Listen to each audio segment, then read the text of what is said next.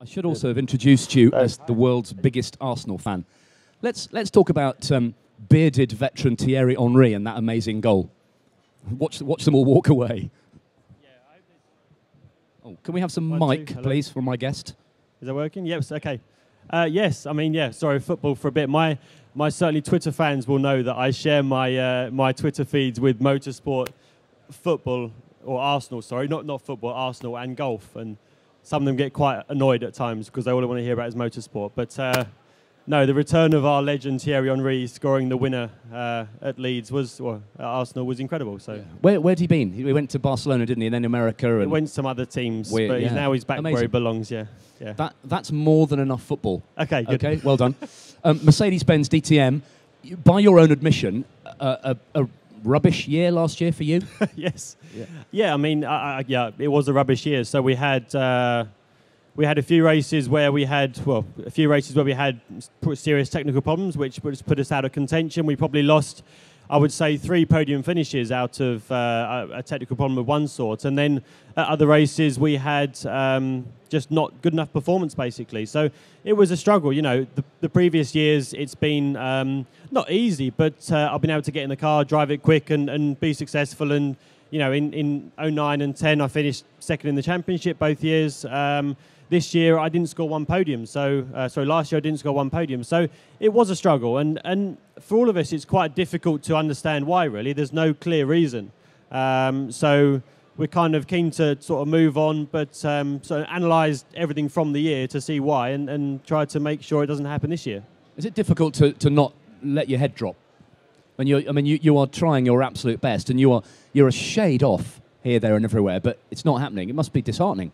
I think that's the one thing with DTM as it is. You know, if you are 1.5 tenths off, you'll be 4, 5, 6 positions down on the grid. So it's not like F1 where you've got a bit of a barrier. You're in a good car, you've got a 3, 4, 5 tenths barrier. You'll only be P5 or P6. You know, you can very easily be P12, P14 on the grid, and that's the difficulty really. So it is a bit disheartening, but you know, during the year we had good points in between, so it wasn't rubbish the whole time. You know, we had very good speed, but we just didn't have speed at the right times. I think in the races, I was the fastest Mercedes car in all the races, basically, over the year. So we had good race pace, but it was just qualifying. We had struggled at, qualifying at the front, and with a field that is separated by between 5 and 8 tenths of a second on lap time, you start 10th in a race, you're going to finish about 10th, 9th maybe, yeah. But it's very difficult to go forwards. The series switched to Hankook tyres at the beginning of last year. You tested those tyres, I remember, at the beginning of the year, and quite liked them. So the season boded well, didn't it? Sorry, this negativity will stop in a minute. We will move on. But it's strange, isn't it? You were happy at the beginning of the year, and then it didn't work. Yeah, I mean, I was the first person to try the Hankook tyres. I was very much involved in developing the tyres and choosing the tyre that we raced on, and I was very happy with it. And there was no signs at the start of testing that they were going to cause a problem for me, but that was the only thing that changed. So possibly it did, I don't know. But yeah, it's quite difficult to understand exactly what went wrong, really. Let's move on. There is the new machine, looking utterly sensational. Yeah, it's the C-Class Coupe this year, rather than the C-Class. Sorry. Right. See, that proves that you were listening backstage. Yes, Good does, man. Yes. The C-Class Coupe. It's a sexy bit of kit. Have you had a go in it yet? Yeah. I've done quite a lot of testing with it already, and I think it is. The DTM cars from the past looked incredible, but this looks another level. I mean, going back to a coupe makes it look more sporty. The bigger tyres make the wheel arches wider, so the car is wider than before.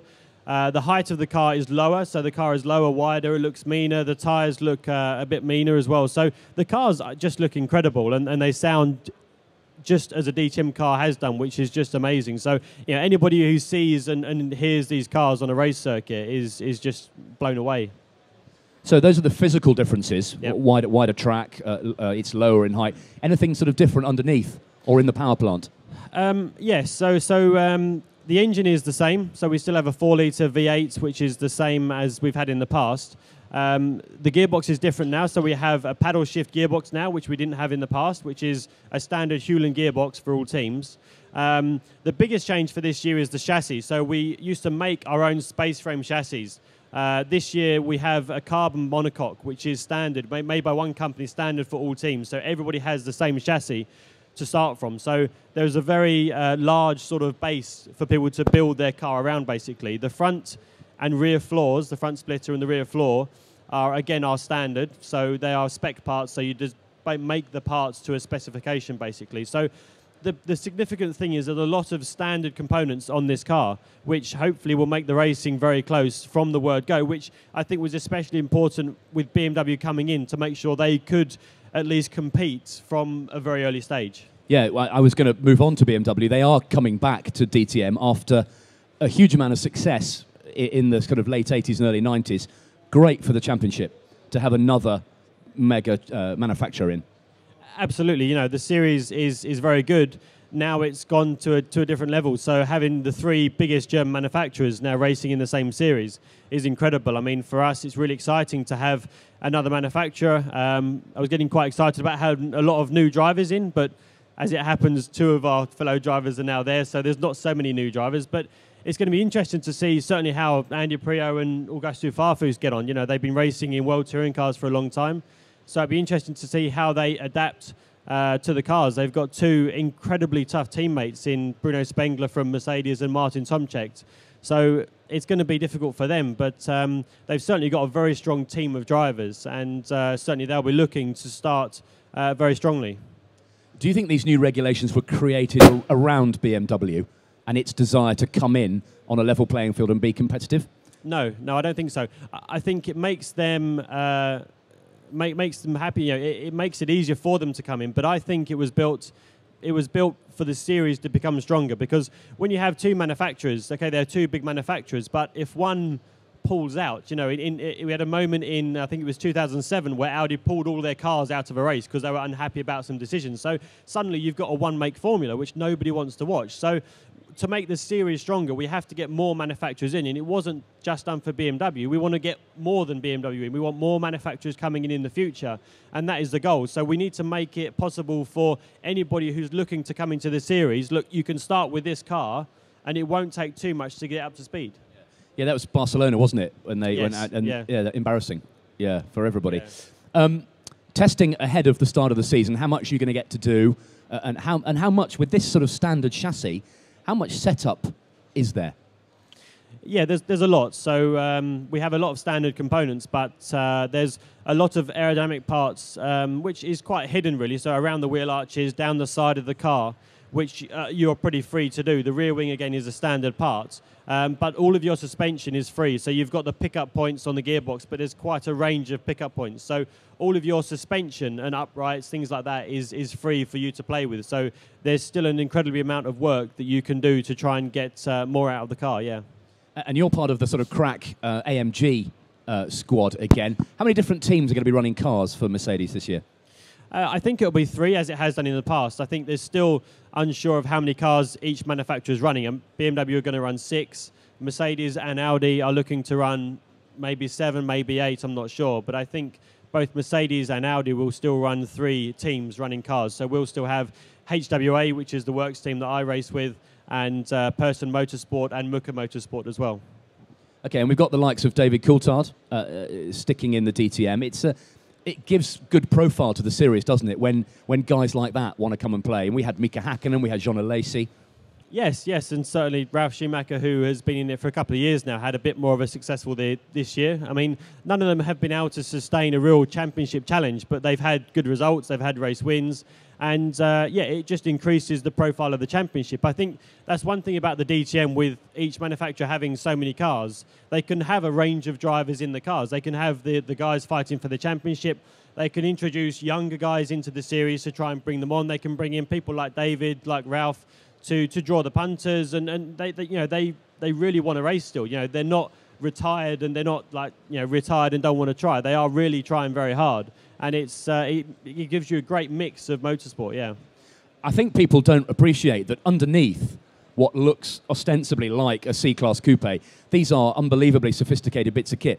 They're like Grand Prix cars with bodies, aren't they? Really? Absolutely. I mean, you know, you've got your wishbone suspension, which is the same as a Formula 1 car has. You have, you know, your crumple zones front and rear, but the most of it is just carbon bodywork on top of a chassis. So there's very little actually inside. It's just space basically, which is covered by carbon. So they are very much referred to as an F1 car with a carbon fiber lightweight body on top, and they can, you know, they provide an incredible amount of downforce. You know, the front splitter and especially the rear diffuser is really big, and the amount of downforce they have for a touring car is incredible. It's always interesting at the end of the year when the McLaren Autosport BRDC young guys do their evaluation in one of these. They are all, to a man, blown away by the DTM car, aren't they? They can't quite believe the level of grip generated by what's quite a heavy car. Yeah, I mean, compared with a single-seater. Yeah, the cars weigh just over 1,000 kilos, so they're pretty heavy. But they have around about 500 brake horsepower, and as they produce a lot of downforce. So they are definitely they're very good fun to drive. They are very tough to get the last little bit out. I mean, they're quite easy to get to somewhere near the pace, but then quite difficult to get right to the very top. But you know, they are extremely fun to drive, and anybody who drives one has a really good time. Yeah. Quick word about Formula One and your testing role with McLaren. That's exciting, isn't it? Making Lewis and Jensen's cars go quicker. Yes, yeah, it's stuff that I do that's very much behind the scenes, really. So I kind of sit in the dark simulator for days on end, driving around various different circuits, trying to make our McLaren Mercedes go as fast as possible. Really, you know, it's an incredible world, the simulation world, because you're free to do whatever you want, basically. So these engineers come up with all these crazy ideas. We try them, some work, some don't work, and then we have various different things of improving the car setup, trying different setups for all the different circuits. One of the newest things that we've been doing, which is pretty incredible, I think we're the only team able to do it, is that we always have a driver in the simulator on the Friday of a race weekend, and we basically shadow what they're doing at the circuit, and we change setups in the simulator on the Friday that then they just fit to the race cars and race at the weekend. It's difficult to compute, isn't it, that to somebody who doesn't understand how simulators work, that you're effectively in a very, very, very flashy, expensive computer game. Yes, and exactly, what's going on can actually be translated to a real car in real time on a real racetrack. Weird. Yeah, it is. I mean, it's the correlation that you have to have, and we work very hard on that. So Lewis and Jensen and all the race drivers we've had come back from the race weekends. You know, they go in the simulator the week after, drive the same circuit and say, right, this is the same, this is different, how do we change it? Because it's really important, because the test drivers don't get to drive the race car at all, or not very often. We need to know that the car we're driving in the simulator is exactly the same as they have on track. What can you tell me about MP427 then? Probably absolutely nothing. No, not really. I mean, it's, you know, the regulations haven't changed that much from last year. So we have the new exhaust concept. So we've got rid of the blown floors. So we still have the exhausts doing something, obviously, but they are a very different position to where they were before. So there's a very different effect on your downforce, especially on throttle compared to last year. So your balance of your car on entries and exits of the corners is quite different to what we've had before. So we've had to do a lot of work to adjust for that. But you know, it's so difficult to say. We're always quite confident that our car is good. We've done a lot of work. The progress seems to be going very well. And until we get testing, we won't know where we are. It's difficult, isn't it? And I suppose in recent seasons, McLaren's been guilty of starting slowly and then winning the development race and catching up too late. Yes. I mean, I think we certainly have the best ability to catch up and improve our car. You know, we've started two out of the last 3 years, 09 and 11. We've had a terrible car at the first test, you know, really terrible, and really been struggling, been seconds off the pace. And yet in that year we've won races, we've fought for the championship last year. So we have an incredible ability to react to bad situations and improve our car during the year. But yes, we need to start the year with a better car, and then we can get in front. You know, we are, the last couple of years, we have been kind of on the back foot catching up, and we really need to start ahead of everybody else. Okay. Good to talk to you, mate. Have a great season. Thank and you. I want you to come back in 12 months' time with another DTM title, all right? Excellent. No Thank excuses. you. Ladies and gentlemen, Right. Gary Paffett. Thank you.